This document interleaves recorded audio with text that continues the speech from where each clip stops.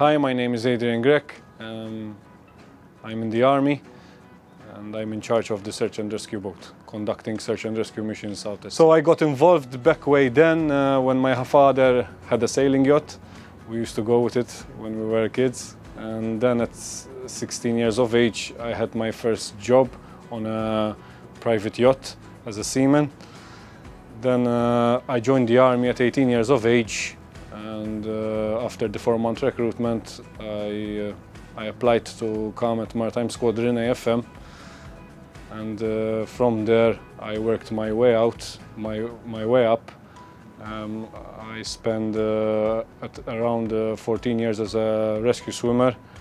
Then nowadays I'm in charge of the search and rescue boat. So at first, when I joined the army, I was a seaman.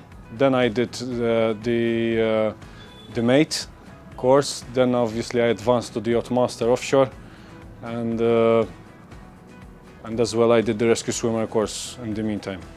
I love this job because obviously I think we have one of the most satisfying jobs that you can rescue people for a living.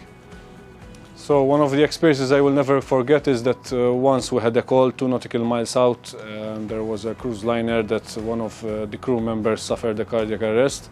We went swiftly on board, started CPR, and after a few minutes he opened his eyes. So that was one of the rescue I will never forget. Yes, I will.